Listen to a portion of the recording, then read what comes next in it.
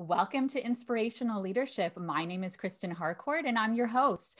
I'm an executive coach and professional speaker, and I created this show because I'm passionate about humanizing the workplace and transforming leaders. And in this show, we talk about those ways that we all as leaders can transform by working on our self-leadership. And as we transform, we can help transform our workplaces and the people around us. And so I speak to guests, whether that's CEOs, HR leaders, and leadership experts who are progressive, who are inclusive, and they're out there doing this important work. And I'm really excited for today's guest. Not only does he have a wealth of knowledge, but he is super funny too, no pressure. But he always has me laughing, and I know he's going to have you laughing as well. So I'd like to introduce you to Dr. Steve Yacovelli. Steve is the owner and principal of TopDog Learning Group. He is also a speaker, author, and catalyst at the Gay Leadership Dude. He helps folks be more consciously inclusive leaders. Welcome to the show, Steve. Thank you, Kristen. It's great to be here.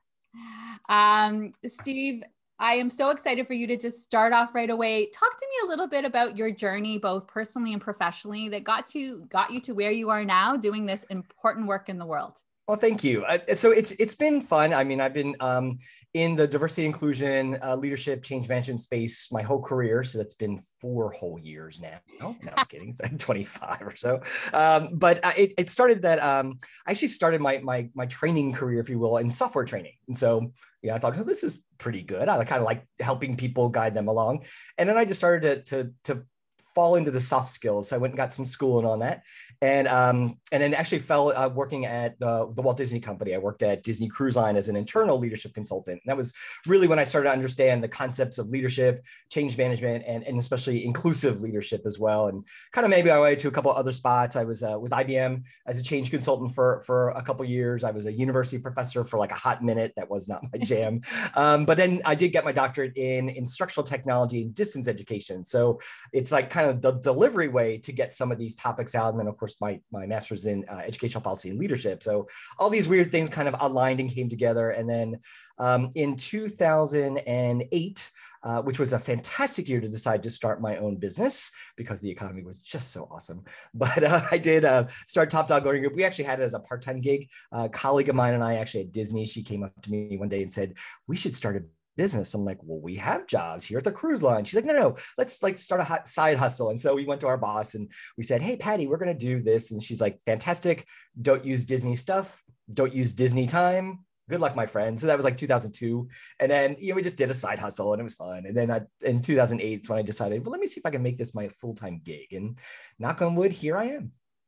Wow. Wow. Wow. Wow.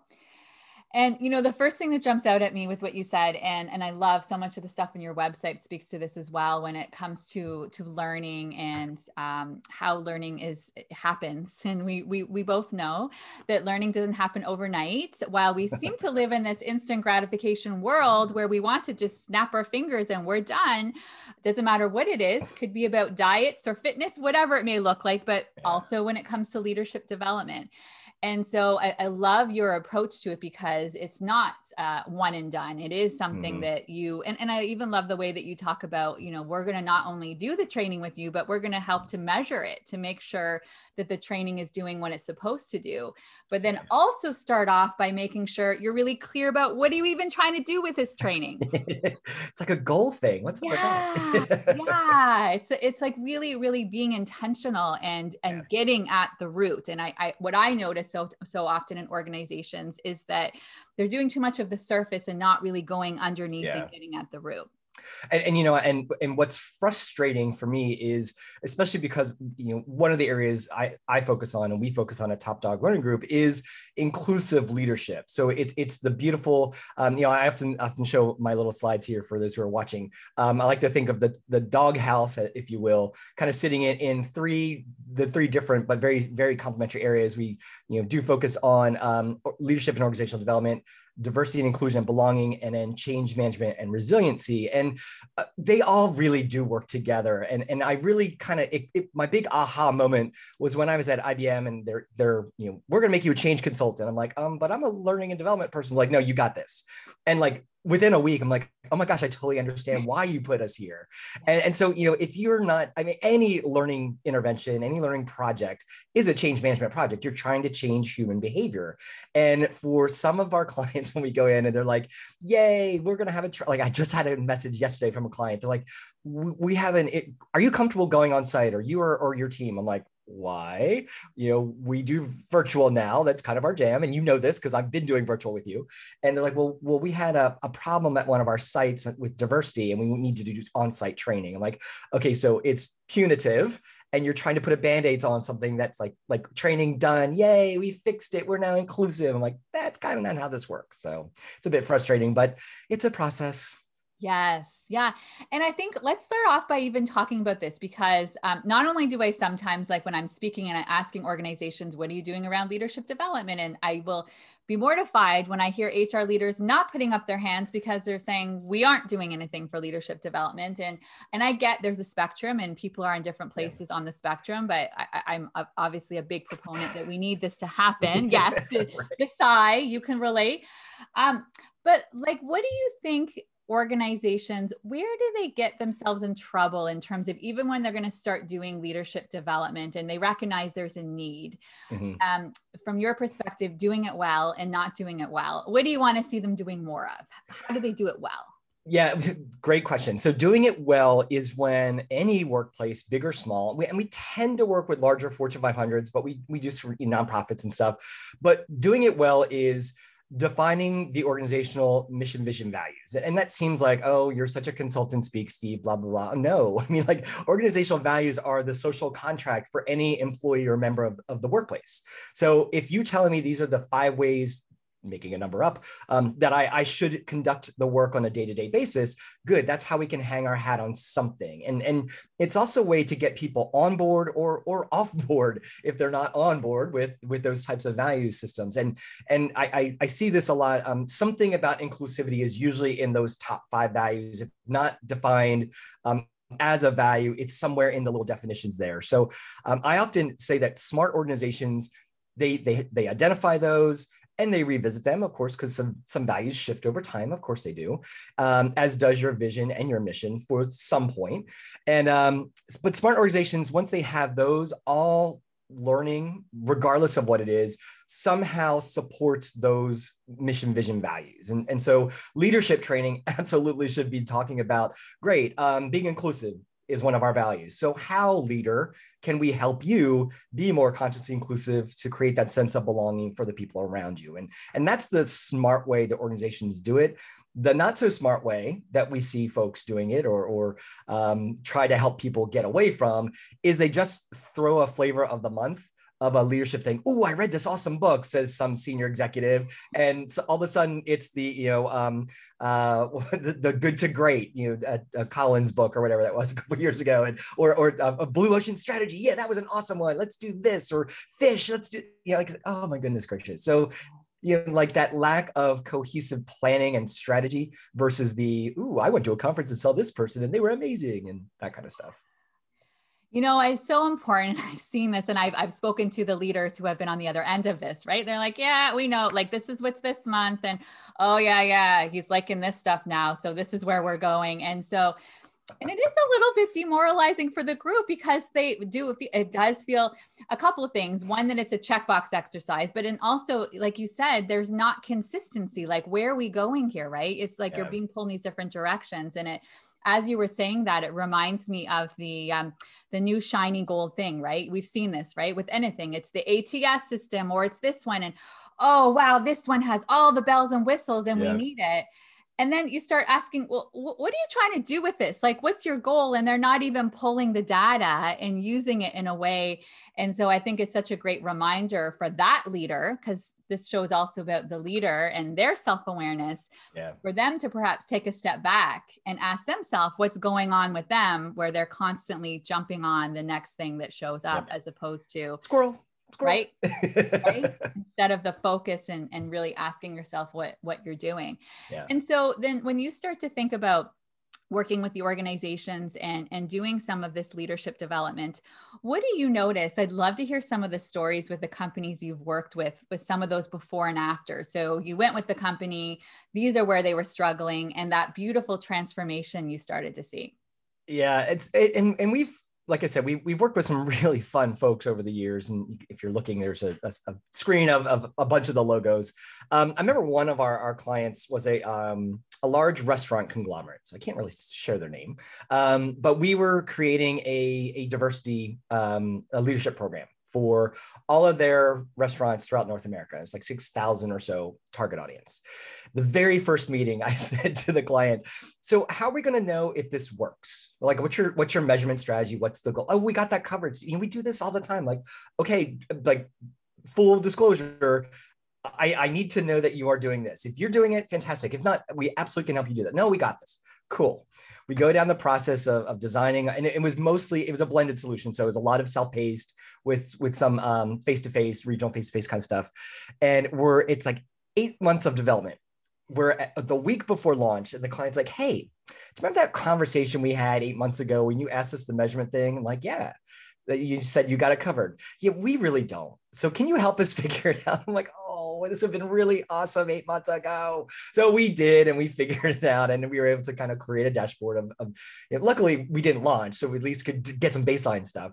But when we talk to clients, a lot of times that is the focus. It's as you said earlier, I love the measurement strategy of learning and development and the change management piece, because you know where the success happens, or if it's not where you want it to, you can adjust the dials as needed. And so many organizations just don't do that. It's a tick box mentality, and that gets really frustrating for me, because having been inside as a learning executive, I'm like, if I'm spending $250,000 on a leadership program, which some of our clients, that's absolutely what they do, because we're receiving that, yay. But when they're doing that, I'm like, and I even literally asked one of our big clients this 3 weeks ago, and I still haven't had an answer. They've been like a client for quite a while, and I said, how do you know this is working? And they're like, well, we have the number of people who've gone through. I'm like, okay, that's yay, butts and seats. That's awesome. Kirkpatrick won, for those who are learning and development people in the audience. But I'm like, I want to know, like, how's it changing the human behavior? How's it hitting the bottom line of your business? Because you're investing this much money. Why wouldn't you want to know what your ROI is? And so I often don't see, especially in the HR/learning development function, that kind of approach to the strategy or the business of corporate learning and corporate leadership education. And I think that's a big opportunity for folks. I couldn't agree more. And so I know there's going to be an HR leader, or there's a CEO, somebody's listening to this conversation, and they're enticed. They're thinking, you know what, what Stephen's saying is right. I want to do more of this. Yeah. So where would you tell them to start, right? Because some of them, from what I was hearing there, I'm actually curious as you were saying that, because even the ones where you were offering and then they said, we've got this covered. I'm curious, what do you think's getting in the way of them saying, I have it covered, when they don't? Like, what's the fear? Is it that it's not going to show what they wanted to say? Like there's an underlying fear I'm hearing. So I'm going to actually start there. What do you think the underlying fear is? I think it's three things. One, you hit it right on the head. I'm going to see things I don't want to see, and it's going to maybe make my own learning function in the business not look valuable. So there's that. The second is, I don't know how to do this. Numbers are icky. You're talking about statistical analyses. Ugh. That's not people's jam. And I think third is how would I phrase this as best I can? It kind of goes with the numbers, but I think it goes broader, that it's the actual approach, because when I talk measurement with people, they're like, well, that's not a direct correlation. And I'm like, fine, your employee engagement survey that you're already doing, and you have a line on there that talks about, I feel a sense of belonging in the workplace. You don't think our leadership training is somehow contributing to that factor moving or not? Absolutely, it is. Child of the 80s, of course I could say Smurfly, but and so what I try to help people understand, and like, there's direct and indirect data points that you can create to get a holistic approach. If you're trying to go like, oh, this does that, you might not get there, and you get into almost this analysis paralysis thing. Like, just put a line in the sand and figure it out. If someone comes back to you and says, hey, your training didn't move that needle, great. There's a dialogue conversation you can have with that individual, but do something at least. And I think wrapped around all that too, real quick, is the conversation that, again, training, leadership development is not so when I worked at the cruise line, at Disney Cruise Line, sometimes I go on board the ship to do I go on and do these leadership coaching things, but then we'd have like a flavor of the month, a topic of the month. And I called them affectionately a ship dip. So I'd go out, I go on board the ship, I dunk the crew in insert topic here, and I'd run away. And so, a lot of approaches in the workplace especially for leadership development, people approach it as a ship dip. And it's not, it shouldn't be. You're not going to change human behavior by going to the gym, for example, one time. Yay, I went to the gym and I'm fit now. That's not how it works. It's a holistic approach, and leadership or any behavioral change in the workplace is the same. And I think when smart L&D and HR people see that getting your leaders to be better is training. It's also communication, it's measurement, it's performance support, and all of these different components to change the human behavior. That's when you start to see the magic happen. Yes. Thank you for clarifying, because I know someone's hearing this and then that'll help them to recognize too what they're working with when they're trying to get the buy-in and help understand what's really operating underneath the surface. And so then what are some of the things that you love in terms of when you're starting to look at those measures? You just gave one example there too, but what are some of the things that you would like them to be looking at for the before and after for some of those measures if you had your way? If I had my way, if I wave my magic wand. So, I often, when we're talking measurement and looking at the return on investment of executive and corporate learning, my first place to go is, what are you already measuring? Because I'd hate to go down the path of, let's create all these survey monkeys or insert whatever here and add just extra layers of data collection to the mix. And so I start with, what are you already measuring? Employee engagement surveys are pretty, ubiquitous for larger organizations. Looking at retention statistics, thinking through, okay, you don't want to measure every leader going through the program. Okay, I get that. Let's do a significant sample size and look at people who went to the program versus those who didn't go, and just see what happens maybe on their annual employee whatever you do in the workplace to measure people's performance, because everyone calls them something different, which is just lovely. So, those are just places to start before you get into the, pre-test, post-test kind of analyses, which those work fine, to get to that knowledge change thing. But ultimately in the corporate world, knowledge is nice, but we want to get to behavior change and performance change. And so, do we have qualitative, like researchers going out there and watching somebody do something, and seeing the performance? Maybe, depends on the role and the function and all that good stuff. Ultimately, we want to get to, ideally, to that, how did it change the business, the bottom line? And so for things like sales training, that's gold. That's easy. You went through this training class. How did your output go? Woohoo, you're a better salesperson.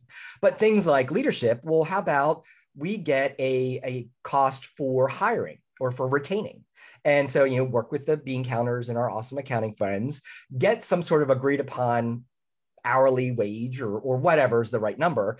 And then say, okay, look, XYZ leader who went through this training program, they kept their people more than people who didn't go through. Well, you can get a cost benefit to that. And so you start thinking about it from a creative way. Some of this is a little squishy. Of course it is. Will we ultimately get down to, well, this is exactly how much it costs for productivity? Probably not. But find a way to create your own metrics, get the buy-in internally, and then use those as a way to compare apples to apples. And I think on the other side of that too is learning design, because let's talk about COVID. One of the things that we do my doctorate's in instructional technology and distance ed. This is kind of a weirdly nice time for the field that I'm in. And so, a lot of our clients came up to us, or actually we went to them in like around July is when it was pretty clear that COVID wasn't going away, or we weren't doing face-to-face training anytime soon. Wow. So I went to all of our clients and said, do you want us to convert your stuff to something virtual? No, we're good. We're good. Like, okay, but you'll be at the back of the queue, just so you know. Wow. And so flash forward to kind of like early, late fall is when all three are like, the three biggest clients, like, do you remember that offer you said? So, but the great thing is, I could show them the cost of delivering that virtual experience versus the fly me or one of my team members, plop them in a room for 2 days for these training programs and fly away. And basically the delivery virtually is half. And they're like, but you miss out on things. I'm like, sure, they're not going to stand around the coffee cooler and during a break and chat. No, you're not going to have that unless you actually create it as part of the experience. But you can really still accomplish the exact same learning. Matter of fact, it's probably better. So what we did for those 2-day sessions, we broke them up into 2-hour chunks over the course of, say, a month. Mm-hmm. And what's better is, in true adult learning fashion, people get a little bite-sized nugget, and then they go away and think about what we just talked about last week. And then you get them in the next session. You just spend some time saying, what did you apply? How did it work? What did you think about? What popped in your head since our conversation? Like, wow, I could really chew on that topic. And then you move to the next topic and kind of rinse and repeat. And the feedback is great. And a lot of the clients are like, we may never have you on campus again. I'm like, that's totally cool. I can sit in my house in Orlando and be so okay with that. Well, because it reminds me, it's the same thing. There's some parallels to with people working with the remote learning. Remote work, right? Well, you can't possibly do your job from home because now let me preface this. There are certain roles, of course, like I can't say someone who's in a manufacturing plant. Yes, you can go at home and do your job. Yes. So I just want to have that as a caveat. So anybody's listening, yes, I get that. But there were many roles that they're like, no way, like it has to be. And now those people are working remotely. And I love what you just said there, because it's true. It's creating space to process. And then they're also perhaps bringing in diverse teams that previously they couldn't, because that would involve flying everybody together. Absolutely. Or they're global. And now globally, they can be innovating and creating and using those diverse views and creativity. And it opens up some possibilities that weren't happening before. And that's a perfect point, Kristen. Matter of fact, in your neighborhood, literally is one of my clients. And we actually took our 1-day inclusive leadership program that we do for them, chunked it up into the 4 2-hour chunks. And that was one of the biggest pieces of feedback that we heard. Well, one, instead of only being able to have like 15 people in a room, because usually their rooms are smaller, we could have 30 because the activities just totally played out fine. Yeah. And then the other thing is, to your exact point, the folks in Mississauga, the folks in Detroit, the folks in Philadelphia, I mean, they're all getting together, and they're different divisions of this large manufacturing company as well. And they're like, this was so cool. I would have never met so-and-so from Quebec, or, so-and-so from Sacramento, or whatever it was. And I'm like, yes. And so I think that's the coolest part about all this, is still building those relationships distance that maybe we wouldn't have had the opportunity to do. Yeah. And then things get done more effectively, because before those different people were involved in things and making those solutions or whatever's happening on those agendas, business outcomes are actually more effective because the relationships, because we know ultimately it's the relationships that are all underneath, right? I love it. So the show is called Inspirational Leadership. And when I say inspirational leadership, it is about those behaviors. And for sure, everyone's heard me say that. For me, an inspirational leader is an inclusive leader. And so I'm curious, from your perspective, when you start to think about those leaders who are, because I believe leadership is a responsibility and it's an opportunity. And there are behaviors that show up around those leaders who are doing it really well. How would you describe an inspiring, inclusive leader? So completely unplanned, shameless, awesome plug for my book, Pride Leadership, which came out about a year ago. But what I did was I was thinking about this, of course, and that's kind of what led to the book. But I was thinking about what are the top competencies that really help build a leader to be much more effective, as well as much more inclusive. And so it came out with, they are authentic. Their authenticity is out there in the workplace. They know it. They have leadership courage, especially to have some of those more challenging conversations. They engage in empathy. They can really understand the emotional side of us humans, both with themselves and those around them. They effectively communicate and specifically listen more than they talk, as well as understand the communication preferences of those around them versus their own kind of preferred way. They foster and build relationships. Of course, all this leads to trust.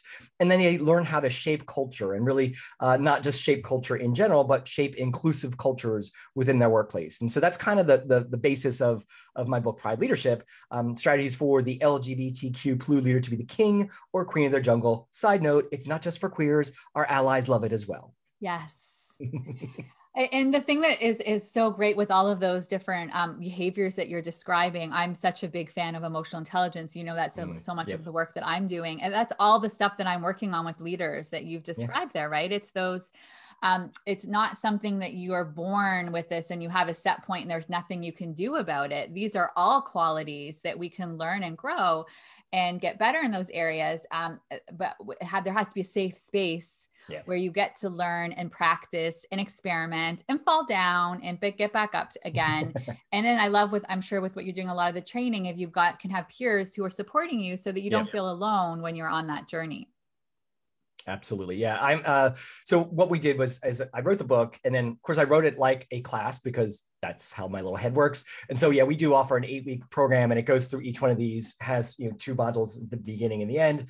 And it's meant to be a cohort network, partnership experience. And the way we have it now is it's open enrollment. So it's all these leaders from different organizations, and that's awesome.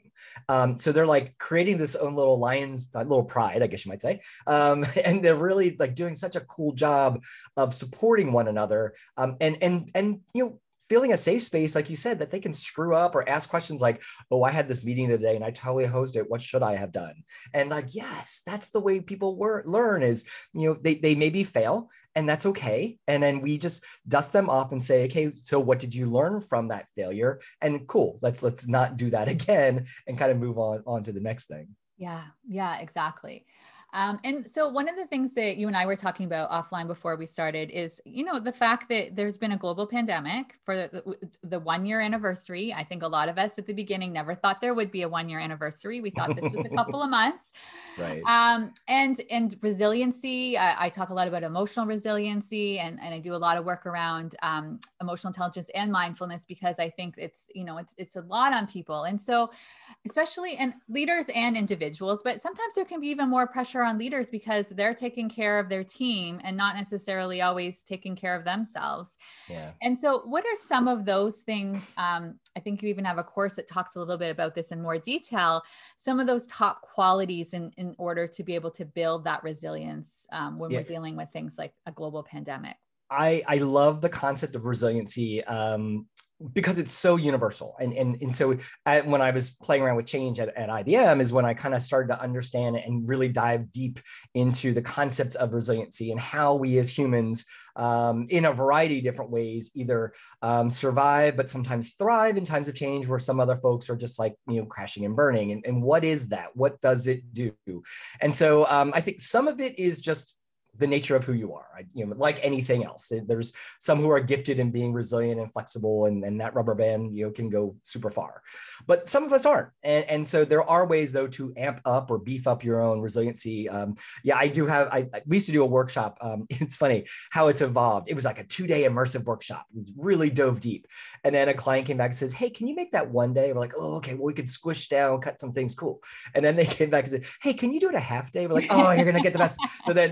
But during the beginning of the pandemic, one of my top doggers, who she was doing a lot of the resiliency programs for us, she's like, wow, wouldn't it be really cool if we had like some sort of self-paced thing? Because people need that. I'm like, that's a really good idea. So I just kind of sat down one weekend, looked at the information, like, how can I pare it down even further, at least just as a starting point? It's my gateway drug to help people, if you will.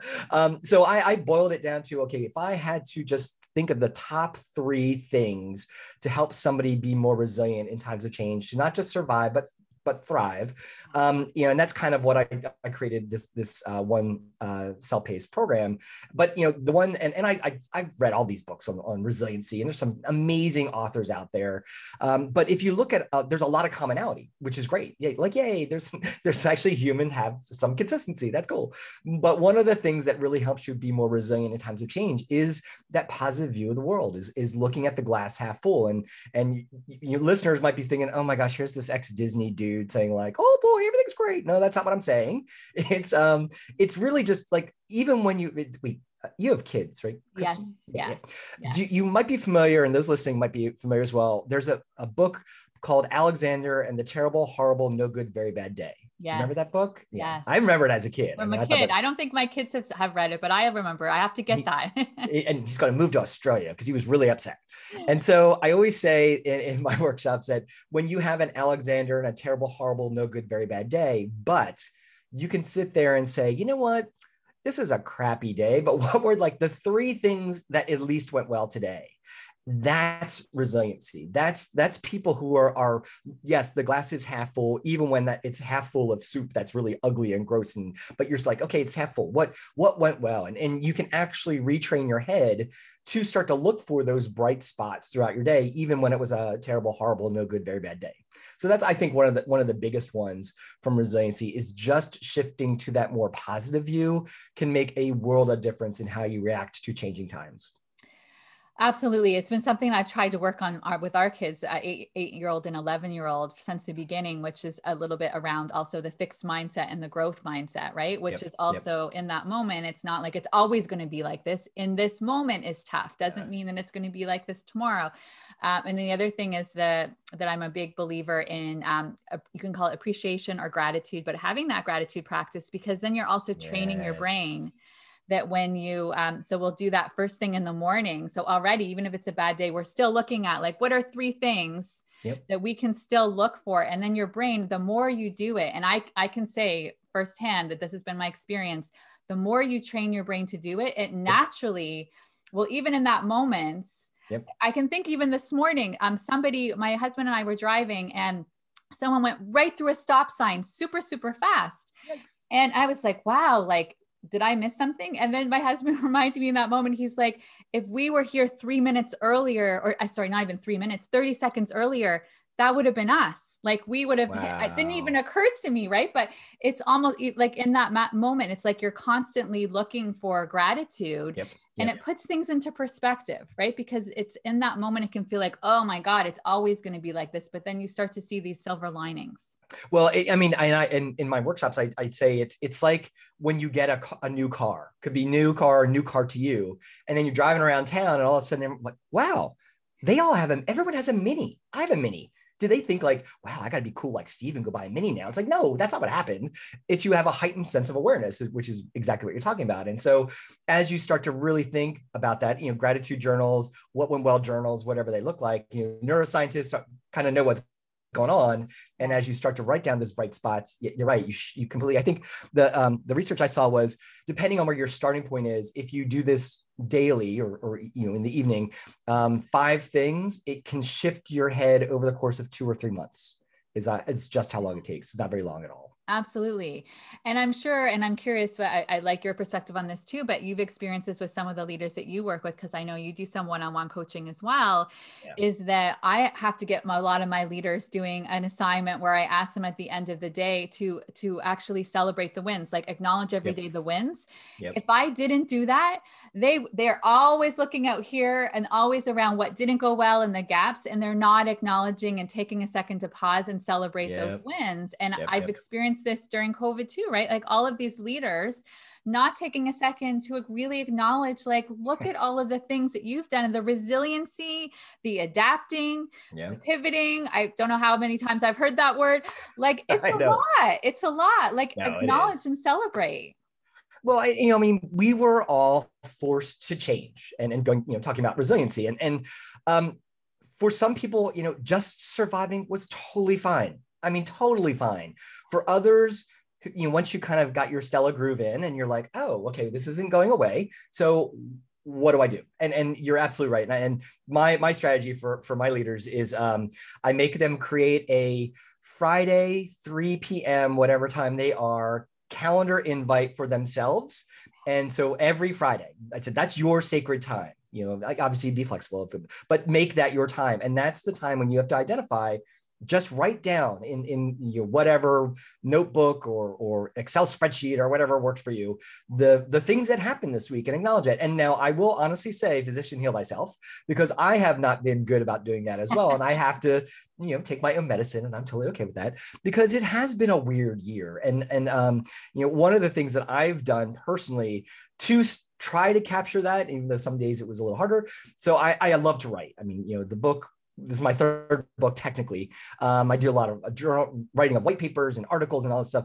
So I decided that I was going to kind of capture my COVID experience, mostly the good, of course, in an article that's loosely titled "The Year I Didn't Wear Pants," because I haven't worn pants since March 13th. So, as of this recording, the anniversary will literally be tomorrow. That is the last time I put on pants. Now, of course, I wear shorts. I live in Florida. I'm like, that's the last time I wore pants. So what happened in the year that I didn't wear pants? And that's when I've been reflecting on the positives and what I've done and what's happened from my perspective in the COVID world. Yes. And always bringing in that humor. I love your humor. You always bring that in. And you brought me somewhere that I was going to bring you right now anyways, which I think is great when you told on yourself a little bit as well, which again, I tell myself to my clients all the time. I'm like, sometimes I'll even give them some homework and assignment and say, oh, just so you know, that's also going to be my homework and assignment. Like, you're my teacher. We're teaching one another. Absolutely. And so thinking of other leaders who are listening in, and I'm all about vulnerability as well. And so what have been maybe some things that you've learned about yourself as a leader and opportunities for your growth and where you want to continuously develop? As my husband of 23 years has identified, he's like, you work way too much. I said, but I really like work. I mean, I'm blessed. Some people don't have that. And so I've learned that for me, I always have to do something in order to feel in control. And whether that be, I was going to do my own podcast. I decided not to. I did hire a marketing coach at one point, and she's like, well, just be a professional guest. I'm like, I love that. I'm going to do that. So I've been throwing myself into doing that. I actually recorded my audiobook at the beginning of COVID. That was always on the schedule, but in the very early parts of COVID, I thank goodness I had that little project lined up, because it really kept my mind working and focusing elsewhere than, to be very vulnerable and truthful, I lost my entire business by April 2nd. So the way my business works is, even though my doctorate's in distance learning, we pretty much just focus on face-to-face is kind of what me and my clients do. And so we have a handful of really big clients, and we're done selling basically by February of each year. We're booked for the year. When it comes to those things. And of course, all four actually, came back and said, yeah, you're not coming. You and your team are not setting foot at our site. And so all of that went away. And so I was like freaking out, of course, like so many of us listening. And so focusing my energy elsewhere, in addition to, okay, great. Now I'm going in the closet to reading this chapter, to record it, to send it to the audio engineer and all that good stuff, which is, side note, ironic that I recorded my queer leadership book in the closet. There's that. But then going on and saying, okay, so what do I do now? Or how do I focus my energy now? And so it's been the one thing that's really jumped out at me from a learning perspective, and it's one of those, I knew it, but is the concept of servant leadership. And I just threw it out there to say, hey, I know resiliency. Let me create this course. And for a while I was giving it away for free. I mean, it's I think, I forget what we charge for, but it's nothing. Hey, let me do a free webinar for you, XYZ organization, just to like give your people something to focus on. And those actions have come back like 20-fold now.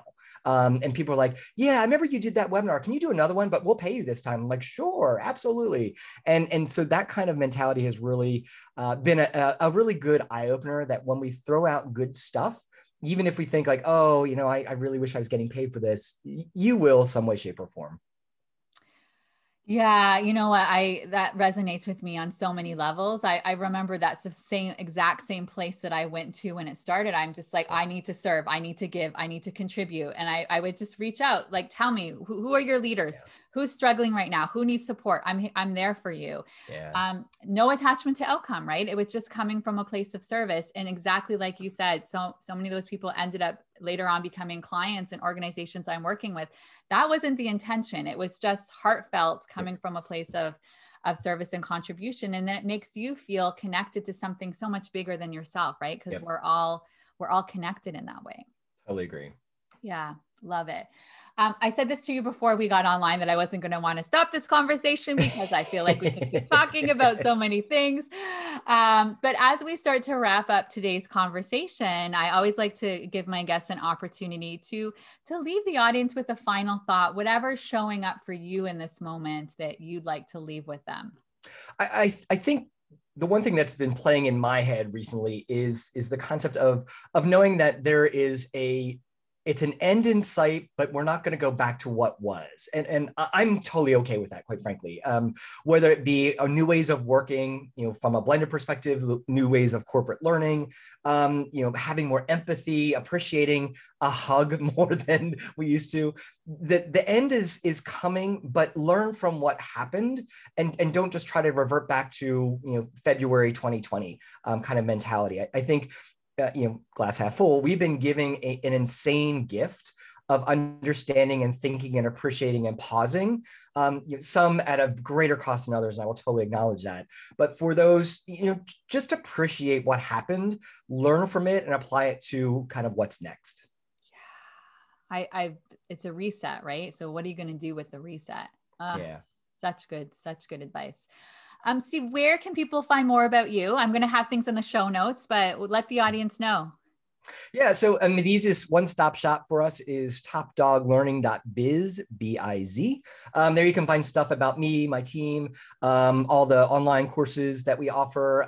You can see stuff about my book, Pride Leadership, and some of the other books out there. There's some free stuff that's also available there. Lots of articles and podcast guesting that I put them out there too. So, and then there's a way to say hi to us and see if there's any way we can help you. Awesome. Well, thank you so much for being here today, Steve. Thank you. This was awesome. And thank you for all the inspirational work that you do. It's voices like that need to, we all sing from the same songbook, but the more there are, the louder we are. So thank you for the work you do as well. Beautiful. I am fully receiving that and want to remind everybody who's listening on today, leadership is a journey. It's every day we're learning and growing. So make sure you have a lot of self-compassion and grace with yourself. Bye, everyone.